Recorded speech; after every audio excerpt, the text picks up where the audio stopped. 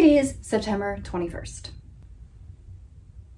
Just gonna let the song play in your head for a second. Okay, September 21st, the night before September 22nd, Frodo and Bilbo's birthday. Did I have a goal to make a video in honor of their birthday and post it by September 22nd? Yes, I did. Did I achieve that goal? No, I did not. For many reasons, which we will not get into. However, I'm going to go ahead and make the video anyway, and I'm going to make the costume that I was going to make in honor of their birthday. This one, that you see for approximately 3 to 5 seconds in the beginning of the Fellowship of the Ring, that is apparently worn by Angelica Baggins. I've wanted to make it ever since I saw it, but was terrified at the thought of messing up, so I thought I would do a practice run and make Rosie Cotton's party dress. But I was also scared of messing that up, so I decided to make a practice dress, and I chose Rosie Cotton's dress that she wears in The Green Dragon. And I did end up making that one, and I think it turned out pretty good, especially considering that this was rather early in my sewing adventures. I never did make either Rosie Cotton's party dress or Angelica's dress, all because I wanted it to be perfect. And so many years have gone by, and I'm figuratively throwing perfect out the window. I'm going to finally make the dress. I'm stalling. I'm very nervous. I've just gotta do it, right? Just gotta jump in. I'm gonna start with the skirt. Yeah, I'm feeling really nervous, but I need to do it. And if I ruin it, I ruin it, right? Okay. Okay, I'm gonna do it. I'm doing it. All right. After hyping myself up to begin, I dug out the ancient pattern and inspected the pieces. Kind of a sentimental moment here. This was made on butcher paper that my mom bought me when I first started sewing, the original thrifter. She found a giant roll of the stuff at an amazing price, and I used it for years. Not 4 years, but for many years. Anyway, the pattern pieces looked pretty good, but I decided a muslin was in order since I most likely wasn't the same size as I was when I was 15. But first, the skirt. It was to be a simple gathered skirt. I unpicked the seam at the top part of the bedsheet, cut along the stitch imprint line, and made myself a waistband. Then I made a plan of which way to cut the skirt, realized that would result in less gather, so I changed the plan by 90 degrees and set to cut it out, completely forgetting that I switched plans, but remembering just in time. That's wrong. I almost did a very bad thing. I divided the sheet into 3 sections, making the length of the sheet the width of the skirt for optimal fullness, and that was all I conquered for the evening. September 22nd dawned. Well, actually, it didn't really seem to dawn. It was rainy and dark for about half the day, which is my idea of a beautiful day, honestly. Unfortunately, it was a rough day personally, but at least I had sewing to do while I contemplated the weight of life's problems. I had 3 sections of skirt to stitch together end to end, which I did using French seams to make them as invisible as possible because lots of swooshing of the skirt while dancing is likely to occur, and inside seams will likely be seen. And I gathered the approximately 7.5-yard stretch of skirt into the waistband. Then I hand-stitched the inside of the waistband into place, added some clasps, and finished it with a basic hem, and the skirt was complete.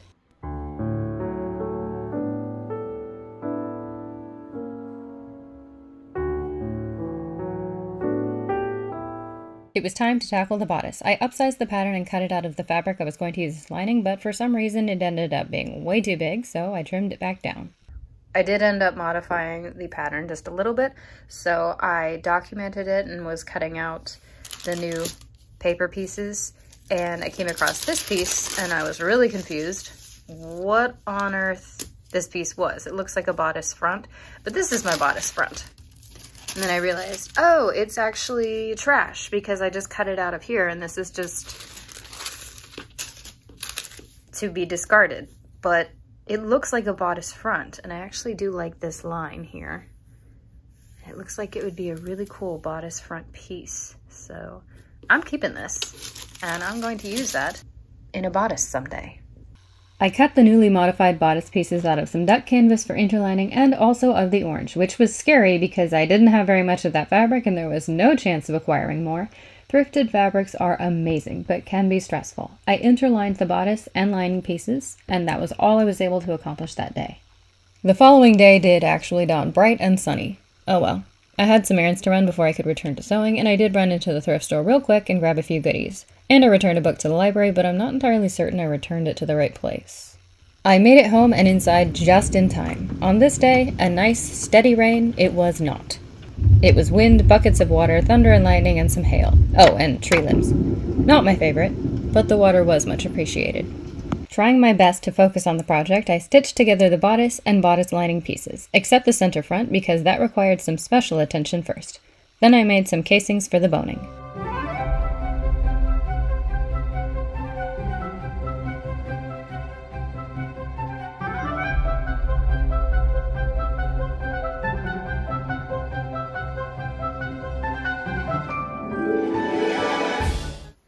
I'm now ready to work on the bodice center front. And I was thinking that it was out of the same orange as the rest of the bodice, which is why I cut it out of the orange. But upon closer inspection of the garment, I do believe it is made out of a tan fabric. So I'm probably going to be using a piece of this bed sheet as the center front, and I will save this for another project or as a backup if this idea goes awry, because I could be totally wrong. And maybe it's not a brown color for the center front, but I'm gonna try it. The center front has a design on it, and to me, it appears to be blue. I could also be wrong about that. I have 3 options. I could use embroidery floss and hand embroider it, which is not enticing to me because I think that would take a very long time. I could use the buttonholing stitch. The other option is to paint it. I really don't like that option either. So this is a literal trilemma that we have here. The other thing I have to do is redraw this because by the time I finish the blue lines, the squares are gonna get a little bit too small. So I need to redraw this with bigger squares. I just thought of another option. I could use bias tape. That could be an option. Not sure about the color. Ooh. I'm liking this one. This might work. I'm gonna try all 4 options then. All right, testing is complete. By the way, when I said buttonhole stitch, I did mean zigzag stitch. Some machines will allow you to use the buttonhole stitch, and sometimes you have to use the zigzag stitch and just adjust the width and the length. And you can get it closer than this. I just couldn't be bothered. So that's the machine stitching. This is the hand embroidered bit, which I know it looks dreadful, but I really wasn't rooting for this one, so I went really fast. Was not being careful at all. The paint did not turn out as terrible as I thought it would. I still don't love it. I think the winner is the bias tape. It's not amazing, but I think it looks pretty good. And it is the simplest option, and I am all for that.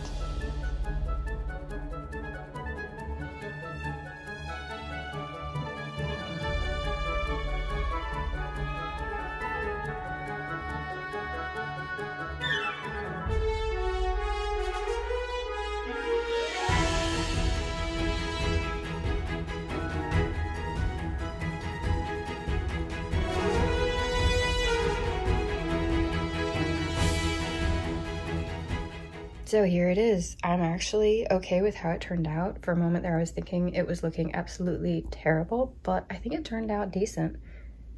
The only thing I'm not super happy about is I don't think it's quite dark enough. So I'm gonna go ahead and coffee stain it and hope that I don't just absolutely destroy all the work I just put in. I dunked it into some coffee for about an hour and then set it on Blaze's head to dry. While it was drying, I set to work on the blouse. I used the same pattern and method as in my chemise video. I just didn't want to include a tutorial here because I don't want to bore you if you've already seen it. Also, this video would be way too long. Unfortunately, the coffee stain did absolutely nothing except make it look a little bit wrinkled. Oh well. Getting very close to being finished. I have my hair in curlers for hopefully filming the reveal tomorrow. See, okay.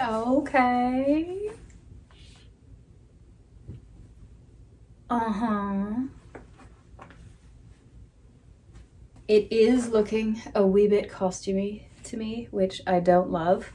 That might change once it is all finished. Also, get these curlers out. The neon green is not helping. So, what I have left is to attach the lining to the bodice along the top edge and the bottom edge, finish the armholes, finish the back edges, and put in some eyelets. I still have to make a back panel. Also have to put in some boning. Not in that order, but all those steps do have to occur and the bodice will be complete. Yes! Actually, the whole costume will be complete after that, except I was thinking I wanted to make like a little petticoat to go underneath the skirt. I'm not sure that I will, but I might. Still trying to decide.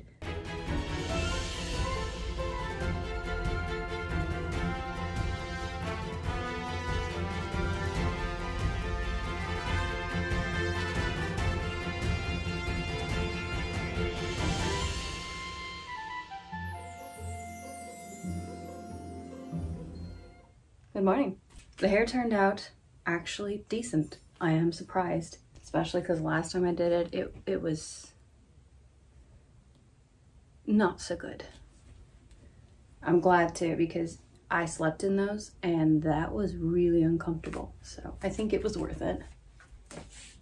Here's where we are at. I have just a few adjustments to make on the bodice. Finish these off. Finish this off, put in the back panel, add some eyelets, lace her up.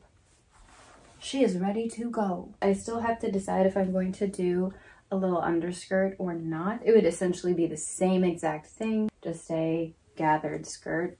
When she's dancing, you can kind of see that she has a light colored underskirt underneath. So I kind of wanted to do that. I'm gonna finish the bodice first, and then I'll decide if I want to do that. Do you want to see my point of view of sewing right now?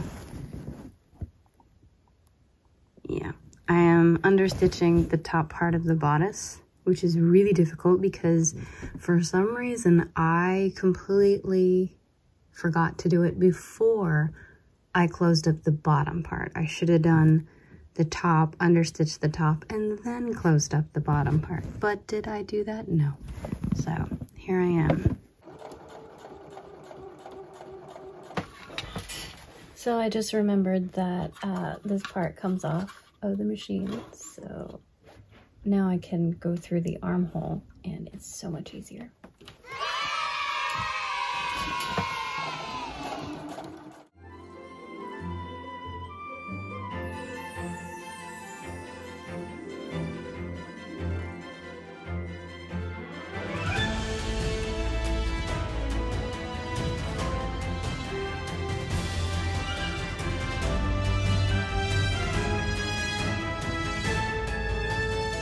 Making a back panel is very much like making a pillow cover. Cut out 2 rectangles, sew the pieces together, leaving an opening big enough to turn it all inside out, remembering to cut the corners, and then turn it inside out. Give it a good press, and sew the opening closed. A wee bit of lacing, and it is ready.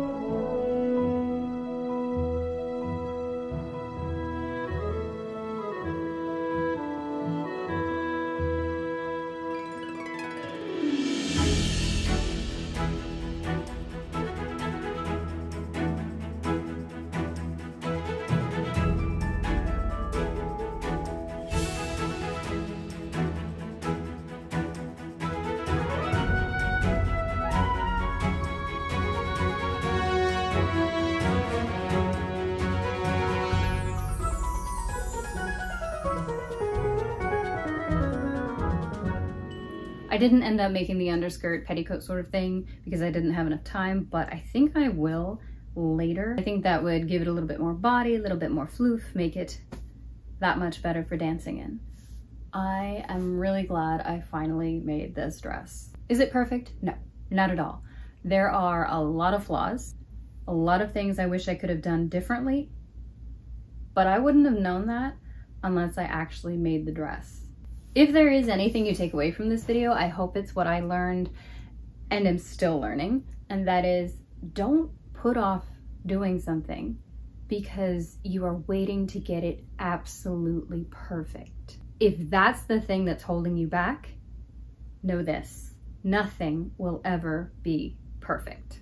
It's okay, even a good thing, to do some practice projects, warm-ups, muslin mock-ups, to be better prepared. But please don't forbid yourself from doing a project until you can get it absolutely perfect, because there is no such thing.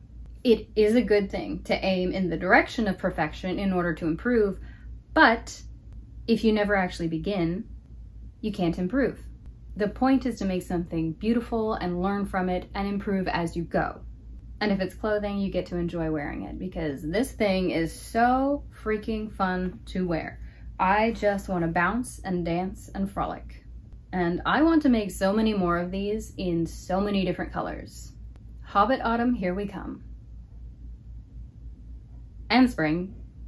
Basically, I'm just gonna be making a bunch of these and wearing them whenever I feel like it.